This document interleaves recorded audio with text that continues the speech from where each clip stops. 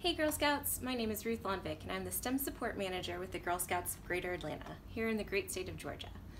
Today we are going to be working on our Brownie Making Games badge. We're going to use our creativity and imagination and we're going to have some fun.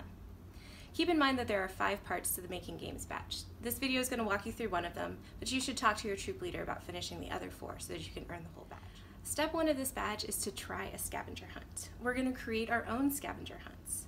You're going to need a pencil and a paper, and this part of the badge is going to take 15 to 30 minutes to complete, depending on how creative or detailed you want to be.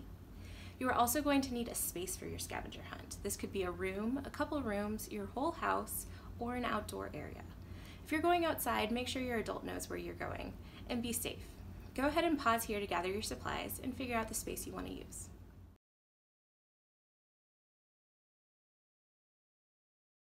Okay, now we're ready to create our own scavenger hunts.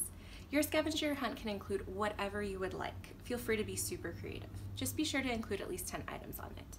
You can hunt for specific items, give riddles or clues to lead people to the correct item, or focus on colors or senses. For my scavenger hunt, I'm going to focus on things that we can find with our senses. We're going to look for things that we can see, feel, and hear, and I'm going to look around my apartment for them. I want people to look for something green, just like the leaves on this really cool plant. The underside of these leaves is actually purple. Isn't that cool?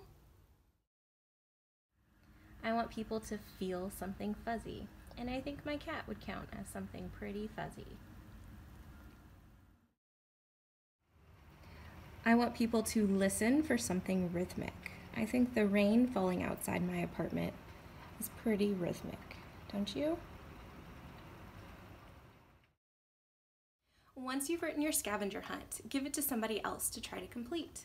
It's always a good idea to think about what you learned, what you liked or didn't like, and what you want to do next. Were they able to find everything you included on your scavenger hunt? Can you change any of your clues to help them out? What did you learn from making this scavenger hunt? You'll find my scavenger hunt at the end of the video. Post a picture of your scavenger hunt and tell us how it went.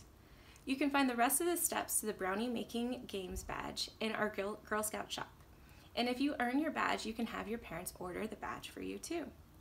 Click the subscribe button and get more fun content from Girl Scouts. And if you like these activities, visit girlscouts.org to sign up.